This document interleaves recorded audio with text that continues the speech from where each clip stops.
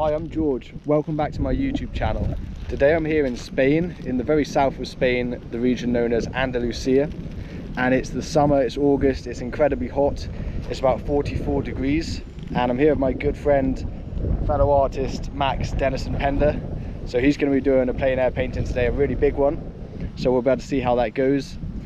And I'm going to be painting the almond orchard. So as you can see here, this is where almonds grow. The almonds in Spain are really nice, really fresh. So yeah, good stuff. And I'm going to be trying to paint a plein air painting of the orchard, probably get a bit of the vineyard in the background. So let's get into this video. Remember to please hit that subscribe button and let's start this video. Hit the subscribe button, baby. You heard him. Let's go. So today I'm painting with oil paint on a gesso primed panel, which is 30 by 25 centimeters. And I've applied a sort of brownish, slightly reddish imprimatura to the painting. And here I'm starting off sketching with raw umber, and I'm just trying to paint in the composition. So when you design the composition of the painting, it's good to try and avoid placing everything in the center of the painting. For example, you want to place the horizon line either above or below the center line in general, and same with areas of visual interest such as the trees. I'm placing them slightly to one side. However, you don't want to place things of importance too far from the center, as you don't want the viewer's eyes to look outside of the painting. But I'm trying to make it a bit more interesting than having everything in the middle. Here I'm painting in the sky. It's really hot and sunny, but the sky is actually a slightly murky blue, so I'm not using pure blue. I'm using a mix of titanium white, ultramarine blue, and a small touch of raw umber, just to grey the sky down slightly and stop it from being too vibrant to blue. And here I'm massing in the dark greens, the shadowy parts of the painting, and the vineyard and the trees. And I'm trying to get everything down as quick as possible using a relatively big brush.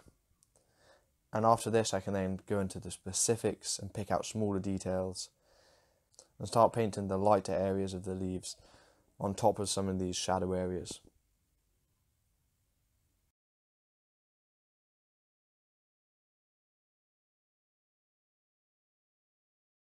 To paint the branches, I'm using a thin brush, and I'm using quite thin down paint with my medium so that the paint can move fluidly across my panel. And as I paint these lines with the branches, I'm being very definitive and just painting the brushstroke in one direction. This also helps prevent me from picking up paint underneath and stops the lines from getting too chunky or messy.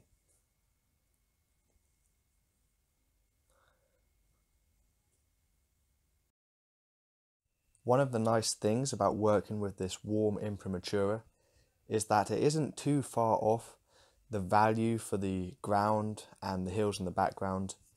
In this way it's a lot quicker and easier for me to get a close visual impression without having to paint every area of the painting. But then I can go on top of this and pick out those subtler details, those shifts in colour and hue, and if there happens to be any areas which are left uncovered by the paint, they won't be striking to the eye, as this colour merges in quite nicely to the painting. And having some warm colours showing through, just breaking into the paint here and there, can be quite a nice effect and can add some vibrancy to the painting. I'm now just picking out some details in the background using a small filbert brush from Rosemary & Co. It's an ivory, so it has a nice bit of spring in it and it's got quite a fine point, so I can pick out the subtle details for these small trees. Now I'm painting in the foreground, and I'm using quite a bit thicker paint on the areas in light, and I'm keeping the shadows quite thin. I'm also making sure that the shadow edges are quite soft.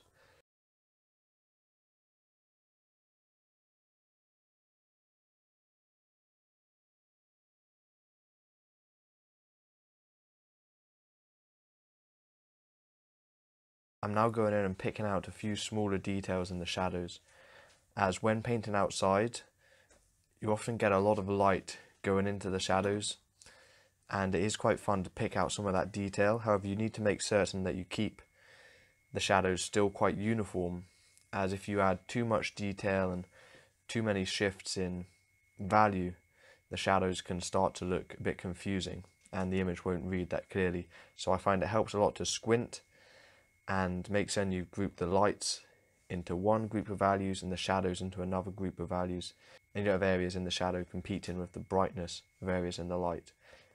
As it can be easy to do this, as when you look into a shadow, when you really open your eyes, you can really see all those subtle changes in light and areas which look a lot lighter. But it's good always to step back and squint and realise everything in that shadow is going to be darker than the areas in the lights. Here I'm using a small brush to pick out some of the details in the foreground and painting some of the small shrubs that are breaking that line between the foreground and the background. Hi, so I hope you enjoyed that video. I believe I've finished the painting now. It's been fun, it's been hot, but really nice painting here in the Almond orchard. Let's see how Max is getting on with his painting. So, Hello. You can see Max is going pretty big. So how's it going?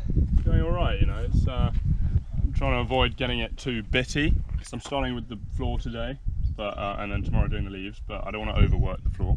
Nice. But we'll see how it goes. I think I'm nice. So you reckon probably about 2 days? Yeah, 2 days, 3 days. Nice. So that's it. So he's going to be working for a few days on this one. And how'd you carry such a big painting like that? I mean, well, basically, you remember that thing you were telling me about? Yeah. Your Oh, the entrepreneurial, the Alaprima Alaprima carrot. Yeah. So I've got one of those, and basically it stops the paint clashing. I used to use like nice, yeah. bits to hold it together. They'd always slip out. So now I've got this Alaprima art carrier. It like, you know, you can hold it over your shoulder and it stops them from clanging together, and then the paint is like not touched at all. Nice. You can take it anywhere. It's brilliant. That's awesome. Yeah. Excuse my language. Yeah. So yeah, that's amazing. So guys, if you're interested in that, I'll put a link to that in the description. Like, you can, come over here. Actually, I'll show you. I use it as well. So yeah, the Alaprima carrier, you can slot your paintings into there. So whatever size panel you're on, you can use it to carry your paintings. But anyway, I'll put a link to that in the description. I'll put a link to my Instagram, my Facebook, my website, everything in the description to the video, and a link to Max's Instagram and his YouTube and Facebook as well. So make sure you give him a follow as well. Yeah. So anyway, take care, and I'll see you in the next video. From midday onwards, I think. Midday, yeah. So did you do the shadows first, and then? I did the light first, and then it's just a bit bitsy right now. It's like No, too that's many awesome. bits everywhere. Nailed it.